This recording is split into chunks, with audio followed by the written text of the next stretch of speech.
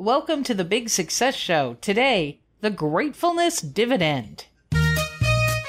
You're overwhelmed, so much to do. It seems like such a mess. If only you had coaches who could bring you big success. Bring you big success. So lean right in, learn how to win. Entrepreneur nurturing. Tips to be your best.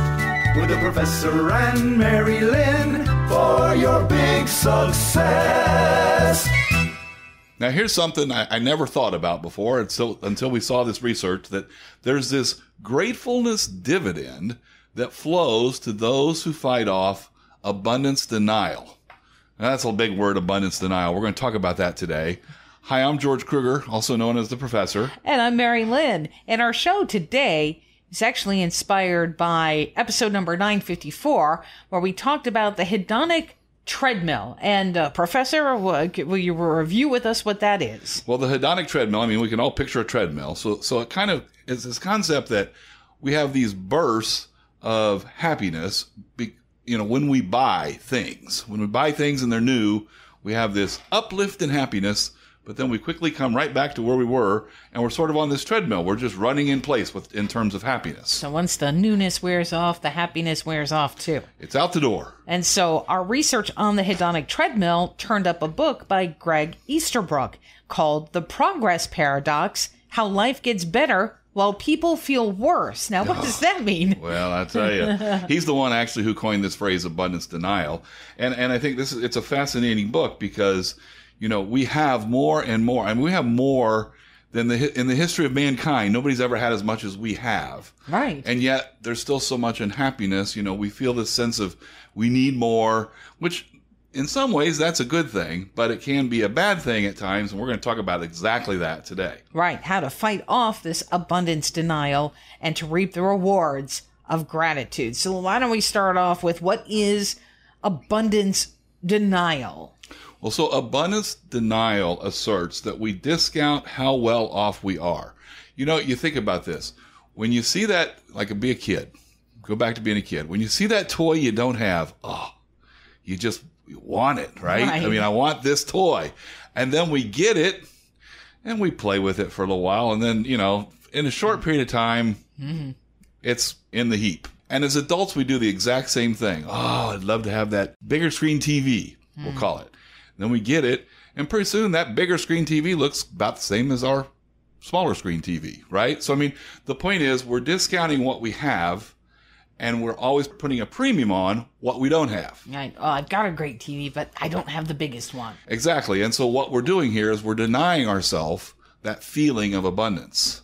So why is this abundance denial so pervasive? Well, think about this, Mary-Lynn. I mean, when you listen to the news, is it positive news or negative news that gets people to tune in? Yeah, it's negative. It's negative news. The news media knows that. That's why we don't see too many positive stories. Think about advertisers. I mean, are advertisers, how much money is spent by advertisers convincing that what you already have is really good and you don't need to buy more? Hey, don't upgrade that iPhone. Absolutely exactly. Do not. Yeah. The fact is, advertisers' job is to make us think that this next thing that we don't have is the absolute thing we do need. Mm-hmm. So we end up with this perpetual incoming messages about stuff we don't have that we absolutely have to have. Yeah, you need that in order to make your life complete. And then we could go further. Another area, the whole social media space. I mean, I'm not going to post a photo of what I look like first thing in the morning. I'll post a photo when I'm all glamored up, right? Thanks to phone filters and any other things that I can... Precisely. And the point is, what we see is our friend's perfect life, right? It's the life that we would like to have all the time. That's what we post on Facebook or wherever. It's that perfect life, not the life we actually live, which is 99% of the time not that eventful. 1% of the time it is eventful, and that's what we record on Facebook. And then actually one more. There's one more, and that is just it's human nature. I mean, and this is a good thing. This is what keeps us evolving. It's human nature to want more. Like I said, that's good because that motivates us, but it also can harm us if we never stop to take time to be thankful. And to stop wanting more. Exactly. All right. So I guess that leads perfectly into how does how does this affect us, long term? Well, and it affects us because if we only see the clouds and never the silver linings, life is pretty gray. Things are good, but we don't see the good. That's pretty rough. And so we end up in this perpetual state of unhappiness. Happiness never grows.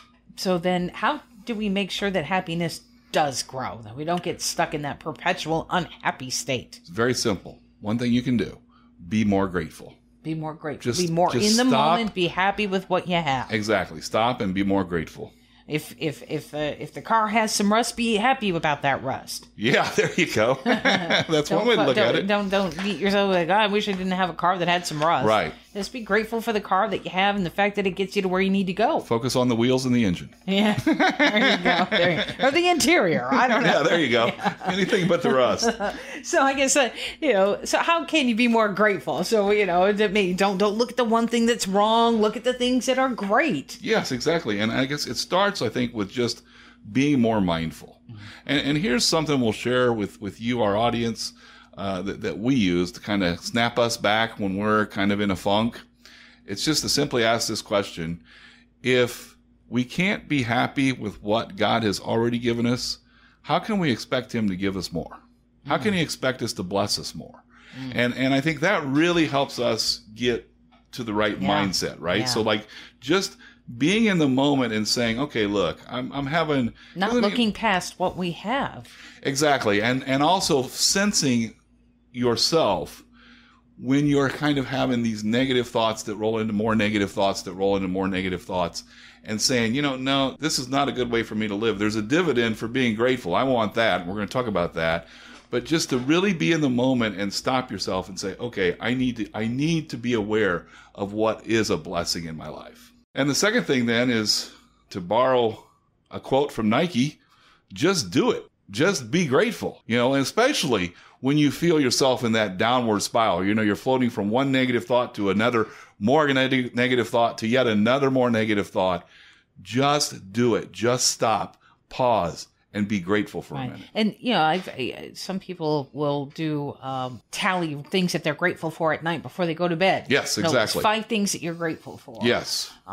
Something like that. Just always making sure to keep what you're grateful for top of mind. Absolutely.